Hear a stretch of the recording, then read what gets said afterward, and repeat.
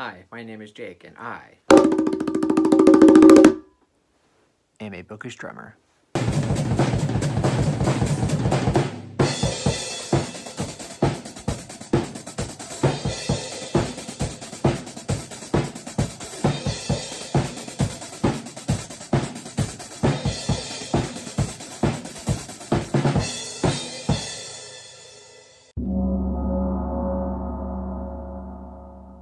So for this video, I will be ranking the Stephen King decades. Now, if you've been following my channel for the past few months or even the past year or so, I don't even remember when I started it, but I started going through all of Stephen King's decades and started ranking all of the books within the decades. So I started with the 70s and ranked all of the books that were in the 70s, and then I did the same thing for the 80s, 90s, 2000s, 2010s, and I even managed to do one for the 2020s. Now for this video, I will be ranking all of the actual decades. So what is my favorite Stephen King decade and what is my least favorite Stephen King decade? Now, of course, I've already done this video in the past and it's right here and I will link it down below, of course. It's one of my older videos though, so it's not like very good quality. So I did feel the need to go ahead and update it. And I did just rewatch it now just to like get my overall opinion about my opinions. And I do think for the most part, the list hasn't changed very much, but I do have a significant change to the list. So it'll be interesting if you guys have already seen this past video for me to do this video now to get my new opinion, especially now that I've gone back and reread a lot of Stephen King's books for the Stephen King Readathon and just the past year in general. So with all of that being said, let's go ahead and jump right into it.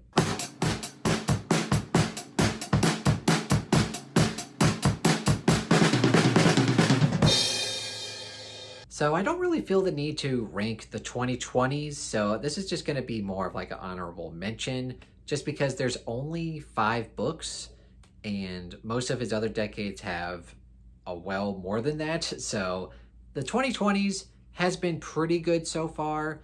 Really the only 2 books that I haven't really enjoyed that much have been Gwendy's Final Task, which is the 3rd Gwendy's book. It's probably my least favorite of the 2020s, not very good. Not very memorable. And then, of course, his newest book was Fairy Tale, and the first third of that book was excellent, but then the last half of that book, it was so disappointing. But then the other 3 books in the 2020s have been excellent. You got Later, Billy Summers, and my personal favorite, If It Bleeds. So kind of a mixed bag, but also just some really fun and excellent Stephen King stories in the 2020s.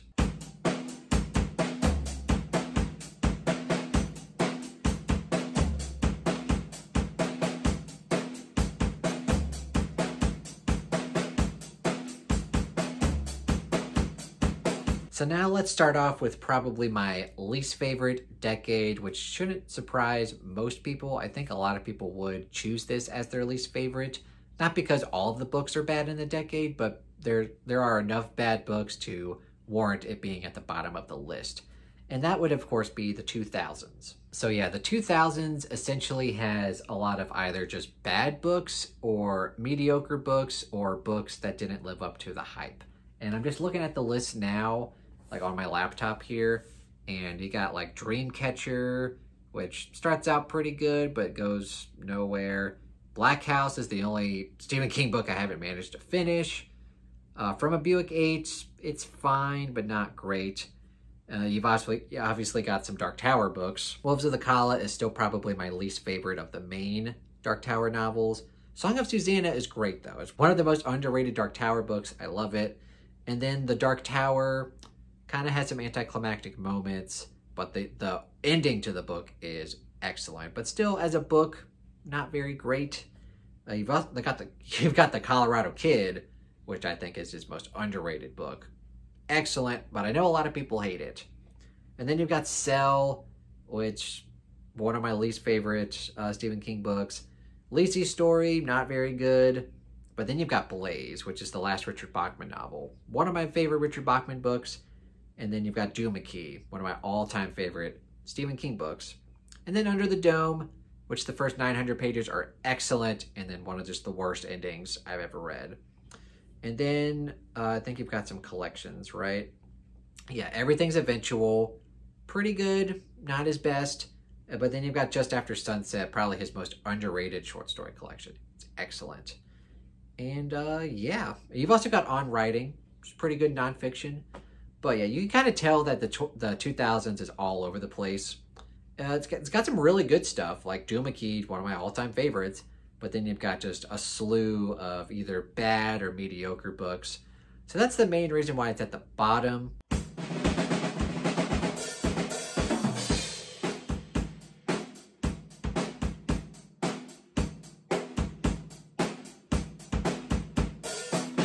And then kind of the same deal with the decade that I'm going to rank just above that, which would be the 90s.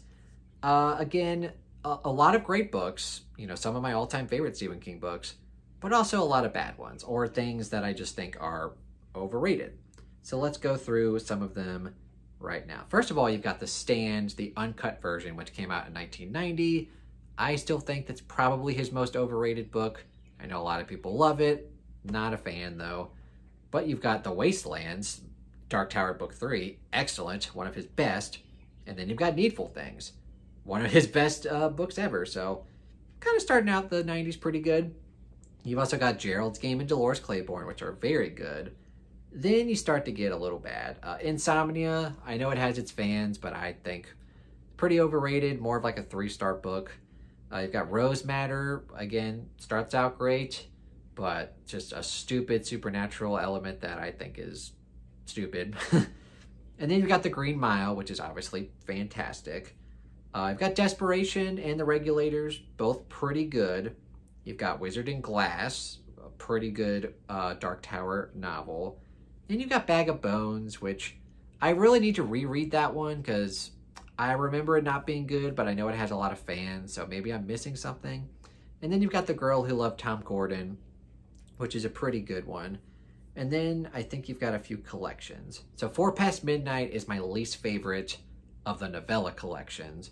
It's got 2 pretty good novellas and then 2 kind of forgettable ones. Then you've got Nightmares and Dreamscapes, which is still my least favorite short story collection. We've been reading it for the short story book club, and there's a few good ones, few really good ones, but for the most part, they're either forgettable or they're boring or they're too damn long.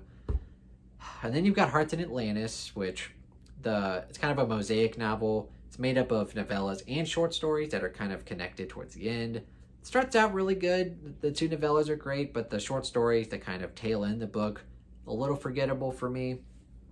But yeah, that's the 90s.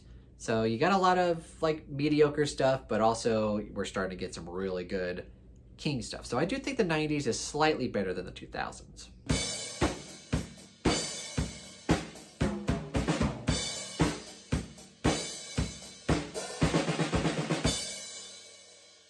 So after this is when I'm going to start to make a significant change to the list. In my previous video, I did it where the number 3 spot went to the 2010s, but actually I'm going to give it to the 70s now. The main reason why I'm going to do that is because just looking at it, the number of books is smaller, even though it does have some heavy hitters. Obviously, you've got Carrie, which I would probably put in my top 10, top 15 Stephen King books. Love it. Salem's Lot is pretty good, maybe slightly overrated. It is one of my favorite vampire novels, even though I'm not a huge fan of vampires. It's still pretty good. You've got The Shining, which obviously is a classic, but the more times I reread it, the less time, or the less I enjoy it, and I actually do prefer Dr. Sleep a tiny bit more. And then you've got Rage, which is just one of my least favorite Bachman books, and just overall one of my least favorite Stephen King books. And then you've got The Stand, the original version, which I have yet to read. But I'm just not a huge fan of the uncut version, but I do think the original version I will have a better time with, but I have yet to read that version. And then you've got The Long Walk, which actually after rereading it, I liked it a little less. I think the first time I read it, I loved it, but the second time I thought it was pretty good, but not, it fell down my ranking of my Bachman books significantly. But then you've also got The Dead Zone, which is my all-time favorite Stephen King book. That's probably the main reason why it's so high up in the first place, is because of The Dead Zone. You've also got Night Shift, which is my all-time favorite Stephen King short story collection. Fantastic short story collection. So overall, it does have some duds, but it has some really heavy hitters like The Dead Zone and Night Shift. So that's the main reason why it's this high to begin with. I think last time, though, I was probably leaning towards, like All the Dead Zone. My favorite Stephen King book. I got to put it higher. But for me, the 2010s, which I'm going to put at my number 2 spot, it has a lot more to offer, I think.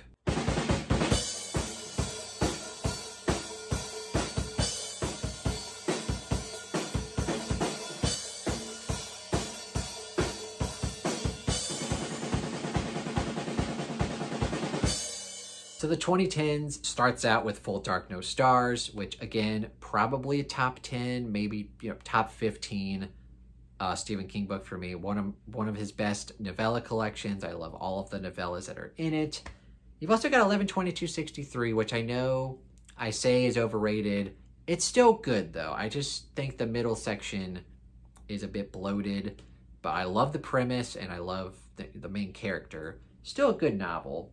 You've got The Dark Tower, Went Through the Keyhole. Not one of my favorite Dark Tower experiences, but it's still not bad. You've got Joyland, which is very underrated. I love that book.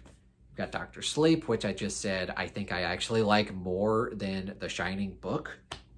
You've also got the Mr. Mercedes trilogy, which I know I say End of Watch is not good, and it's not. But Mr. Mercedes is a pretty good thriller, and Finders Keepers is just excellent.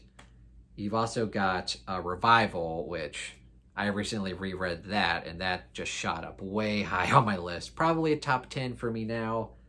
I wonder how many times I'm going to say that in this video. Oh, it's top 10, it's top 10.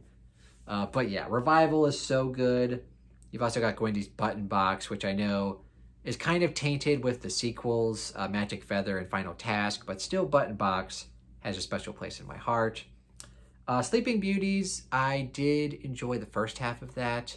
Second half, not so much. Kind of forgettable, not great. But then you've got The Outsider, which is fantastic. I do really want to reread that one day. Excellent book. You've also got Elevation, which is one of my least favorites. And The Institute, which is, it's fine. Are there any more collections?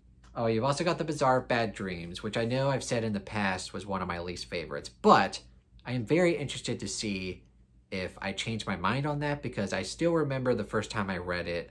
I think I had read Night Shift right before that, and just jumping into Bazaar of Bad Dreams, it was just so different than what his Night Shift collection was. Sorry if you can hear rain in the background. It's starting to rain. But yeah, so that's like all of the 2010s, and even though it does have some books that I really don't like, I think it just has much more to offer than the 70s, just because the 70s was so limited in the number of books. So yeah, the 2010s is probably my second favorite decade.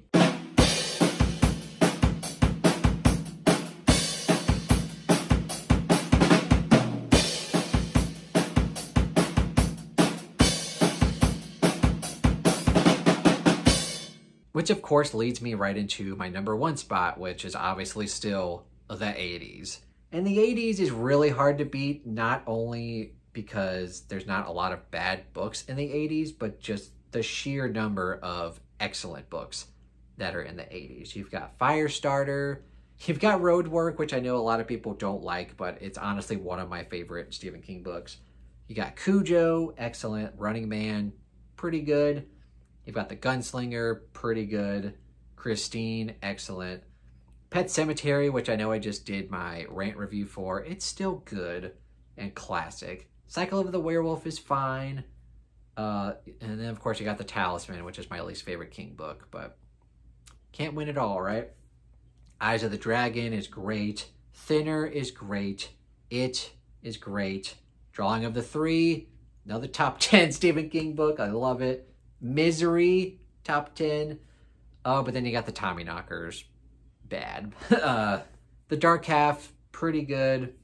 And then, what else do you got? You got Different Seasons, top 5 Stephen King book. Probably my favorite novella collection from him. And then, of course, you've got Skeleton Crew, one of his best short story, one of his best short story collections. So yeah, just the sheer number of good and excellent books that are in the 80s. It's really hard to top that. And also the fact that there's really only 2 bad books in the 80s.